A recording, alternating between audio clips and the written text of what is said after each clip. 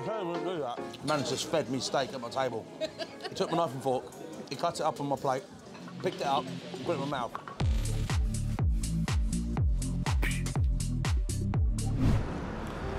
Beneath this legend was a man in a white shirt with Lennon-esque glasses, his hand arched as a cobra, a sultry cascade of salt tumbling down his forearm.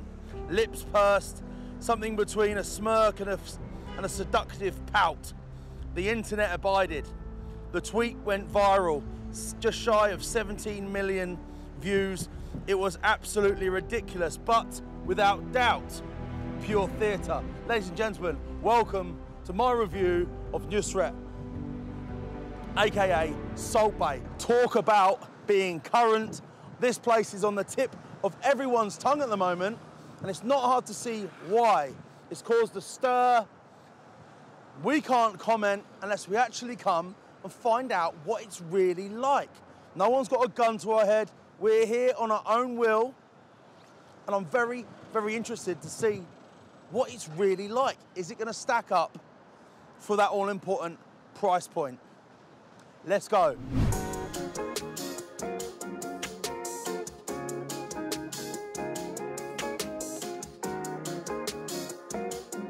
We're here. Hello. How are you? I'm good, sir. How are you? Very good, very good. Welcome to Nusr-Et. Thank you very much. Have you dined Nusr-Et? It's our first time. First time. Perfect, no problem. I'll be your waiter this afternoon. Thank you very much. My name is Erkut. Okay.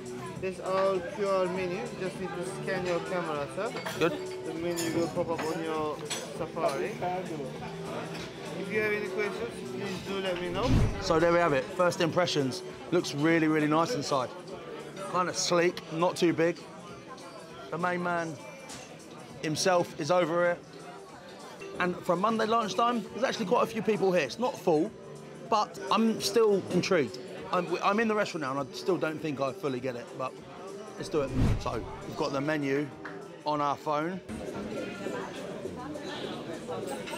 There is a golden cappuccino on it for 50 quid. I feel like I need to have that before we leave. Jess is having absolute kittens. On the way here, she was saying, I hope they do, what did you say? Chicken goujons.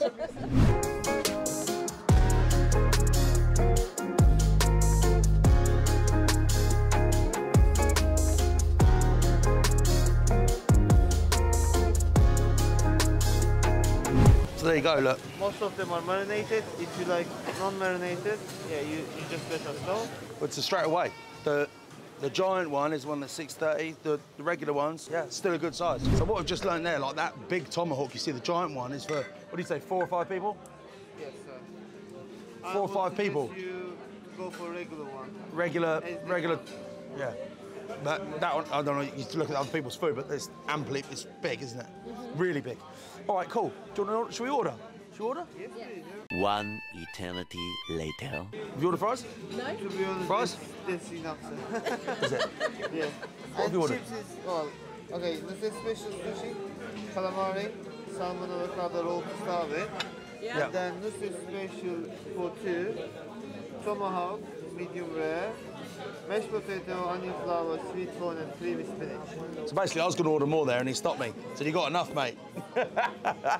Save some space for baklava.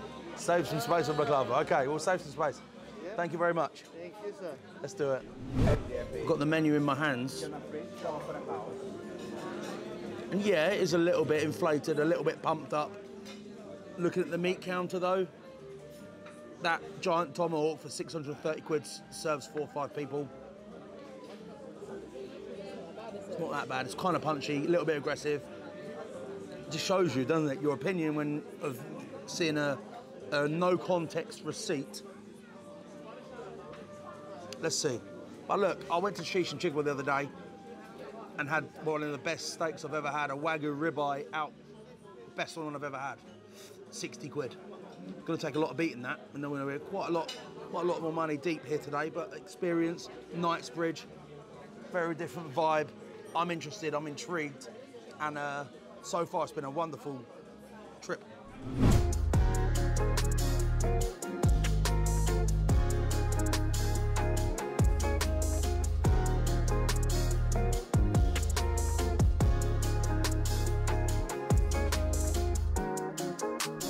This is one that I really want to try. This is Wagyu strip, around sushi rice, avocado. Looks good, doesn't it? Crispy potato. Cream cheese. Yeah, bravo. 2 days ago, he broke the broken records.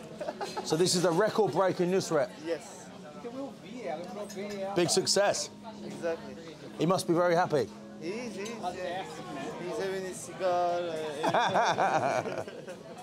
Chucking salt all over the place. Yeah, exactly. So that's the starters down. What did you think? Very good. Very good. Tasty AF. What was yours like, Callum? Banging. So that was avocado and salmon sushi. Yeah. We had the Wagyu. And what else do we have? Calamari. Delicious. Can't go wrong with that. It's quite a solid starter option. This looks good. Hello, my friend.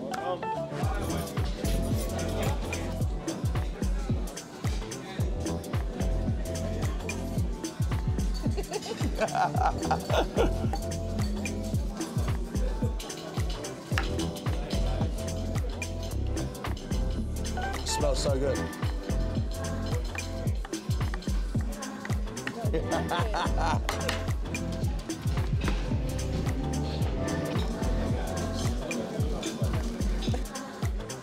The lady.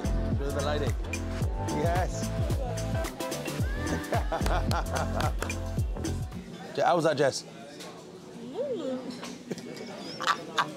How about that? I've got salt in my socks. My pockets are full of salt. That is the theatre and the drama of the man. Respect. So this one goes in the middle now, all right? Very good. Okay. Yes, very good. I said I wouldn't do that. It's good. Man just fed me steak at my table. He took my knife and fork, he cut it up on my plate, picked it up, and put it in my mouth. And I ate it like a performing seal at the theme park.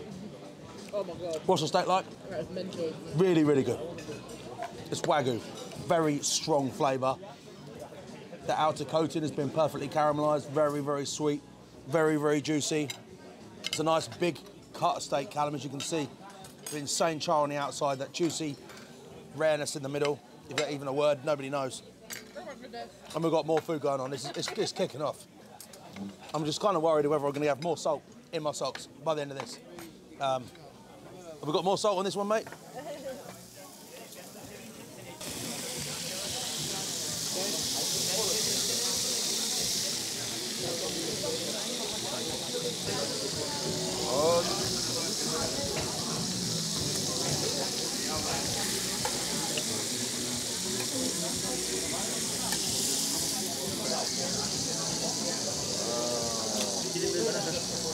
Oh my God.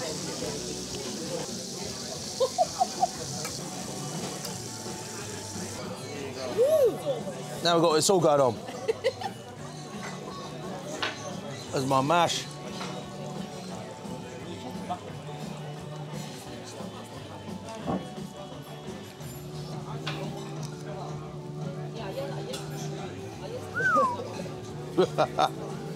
Thank you.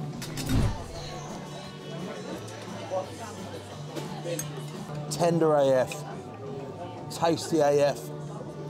It's funny because you think, as long as it's cooked over fire with salt, what more? The product is obviously fantastic. There's definitely an element of something here today. Whether it stacks up with the obvious price point is another question, but have we had good fun? The food, on point.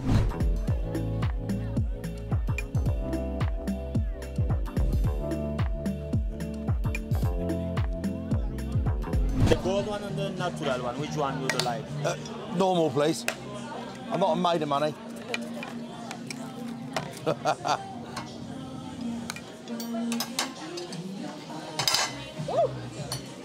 He made you jump.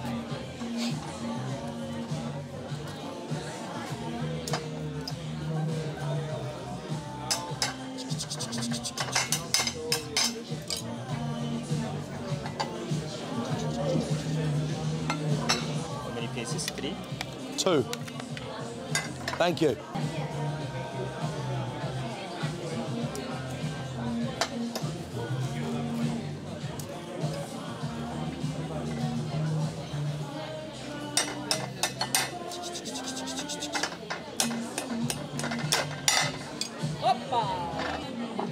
Probably the most molested piece of food I've ever been handed at a restaurant. Let's try it. Here we go.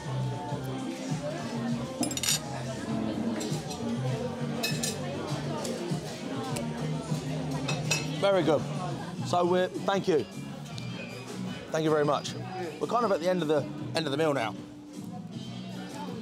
We've had time to drink some tea and deliberate what we thought of the experience. I think we should conclude outside and dive into it, but overall it was good. Really enjoyed it.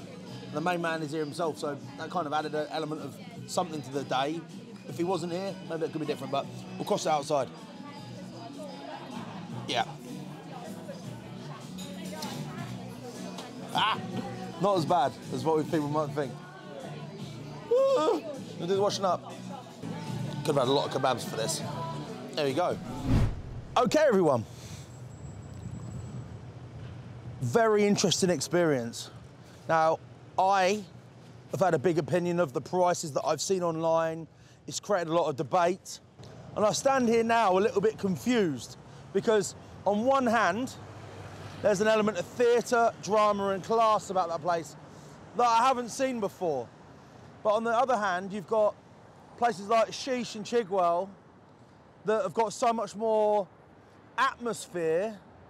If I was sat in there now, just thinking to myself, where would I prefer to be sitting right now? And I honestly think somewhere like Sheesh. Probably over that. The meat, without question, was fantastic. The Wagyu tomahawk was delicious. But at £385, it's pushing my boundaries on a personal level of what I think is acceptable. Now, I understand no one's put a gun to my head to come here. The price of the prices, I understand that. But as a food reviewer, we had to come and build our own opinion of the place. Very, very important for me. On Friday night at Sheesh, just going back to it, I wanted to compare the two. I had a Wagyu ribeye, £60. Probably the best steak I've ever laid my lips around in a restaurant. However, this did have an element, obviously we met the man himself, and it did have an element of theatre and drama. The only sort of thorn in my side right now, in my concluding thoughts, is the sides. Very underwhelming. The mashed potato, the onion, the corn, reminded me of something you'd see at a regular low-level restaurant. There's no doubt about the meat being exceptional, but for me, I feel confused. You can't knock the man. He's an entrepreneur, he's done a great job, he's worked very hard, and he's not forcing anyone to go there. With that being said, my recommendation to you is, from a score point of view, would be something along the lines of like an 8 out of 10. My bill for 3 of us today, I know you guys want to know what that was, £982 for a 3-person lunch. We didn't have any alcohol with that at all. Actually, Jess had one £22 cocktail. That was it. Couple of starters, 2 grill mains, a few sides, and 2 desserts, 982 quid. We had to cover this place, but there's a lot of exceptional restaurants and talented chefs in this city on our shores that I think you guys should probably go and have a look at first. How about that? Salt Bae, love what you do, mate. Cook your burgers a little bit more, please. Take your sunglasses off when you're cooking. But I got salt in my socks. But I enjoyed it. Would I be back? I want to stick with Sheesh. That's going to be my treat. Long may it continue. Thanks for watching, everyone. I hope you've enjoyed that. Something different. I've got one more bit to add. Food has always been and will always be about who you're with, love, passion, enjoying yourself and celebration. Not about the money.